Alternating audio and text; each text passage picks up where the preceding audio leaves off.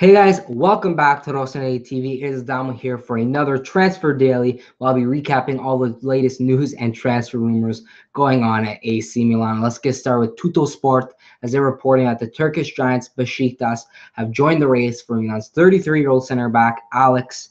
Now, obviously, a lot of controversy going around about the non-European slots with bringing in players like Adamo and such. That's clearly not possible. And with Alex, if he were to leave the club, it would not free up any spots. It's not how it works. So don't think that we'll be able to sign a non-European player just for the fact of that. At least by my knowledge, that's what I believe how the rule works. I don't think that's just something Alex is going to really change the rule at the moment, but possibly for next season, of course. But Alex, he wasn't awful last season. He wasn't great. I wouldn't be too upset with selling him just for the fact of his wages, and there's better people we could bring in. But I think the whole team performed poorly last season. I think we can all agree to that.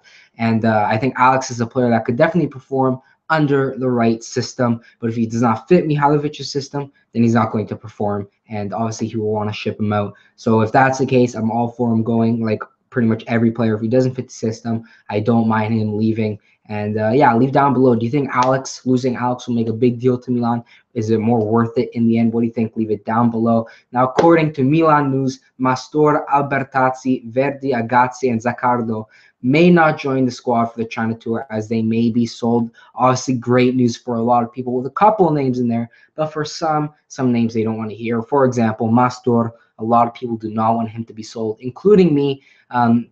I understand the theory of you're getting around, let's say, if you go by the rumors, around 5 to 6 million for a kid who's unproven in an actual league, playing the Primavera, of course, and is more of a YouTube sensation that a lot of people say.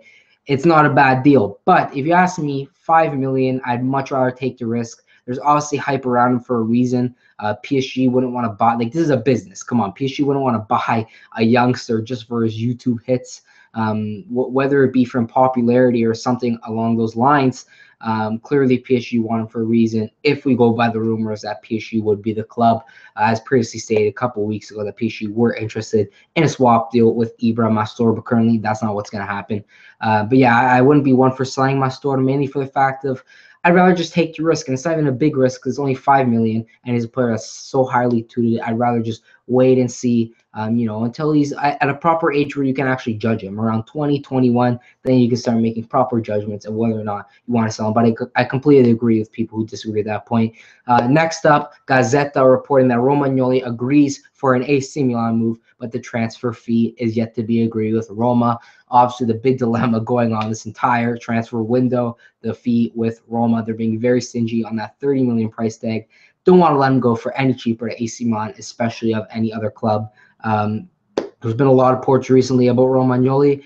I reiterate every video, I love for him to come to Milan. Mediaset also reporting that Milan have made a new offer of 25 million plus 3 million in bonuses for Romagnoli, while Milan News reiterate that Milan's final offer is still 25 million. So obviously all the different sources saying different things. Don't really know what to make the most out of, because it's going to be hard to really judge who's telling the truth and who is not. Kind of a sticky situation. I don't know what you guys think. You tell me down in the comments below. As I said, would be good to know, because I'm a little bit lost on this whole ordeal about Romagnoli. I don't know what to believe. I don't know what to not believe. So hopefully he ends up in Milan in the end. Would be great to see. Now, Gazzetta are reporting that Verdi, mentioned in the list of players that may be going on their way out, not on the tour, is close to joining Genoa for 1.5 million euros. Now, not a bad deal. 1.5 million, it's not too bad, I guess you could say.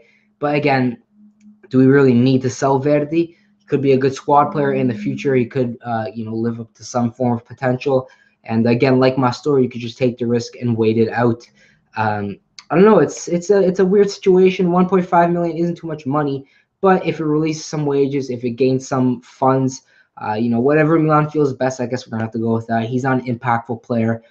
As I mentioned previously in other videos with players like Albertazzi, he's not somebody that you're going to freak out over if he leaves, and he's not somebody that you're going to freak out over if he stays. So either way, I guess we're going to have to see what happens, and hopefully the best happens. As I said, I'm sure Milan know what they're doing with these players of these lower caliber, as weird as that sounds. Now, a Tutto Sport are claiming that PSG have given the yes for Ibrahimovic to join a new club. I am praying that this is true. Despite his wages, I would love Ibrahimovic at Milan. All the other fans can say what they want, that it would kill Milan financially, whatever. But obviously, if Milan are going to do the deal, they know what they're coming up against. They know how much they're going to make from Ibra, profit-wise, whether that be from shirt sales, attention, stadium attendance. Obviously, is going to rise up a bunch when you're signing a player like Ibrahimovic. So I guess we're going to have to wait and see what happens, like all the other rumors, see what Milan go with, and see if this rumor is actually true that PSG are letting him go. A lot of reports, as previously yesterday, saying that PSG will replace him with Lacazette from Lyon. Of course, had some great numbers this season, and wouldn't be a bad signing for them. But I would take Ibra, as I mentioned. I'm sure all of you would as well, or at least most of you. If you don't, if you do, leave down below, as I keep saying, because I want to hear your feedback in the comments. Discuss it with everybody else as well. Do you think Ibra should come to Milan? Are his wages really worth it? Leave it down below. Do you think Milan should do the deal? So thank you for watching. It has been Adamo from Rossoneri TV with another Transfer Daily. Hope you guys enjoyed the video. And if you did, leave a like and be sure to subscribe for further content. So thank you for watching. And as usual, Forza Milan.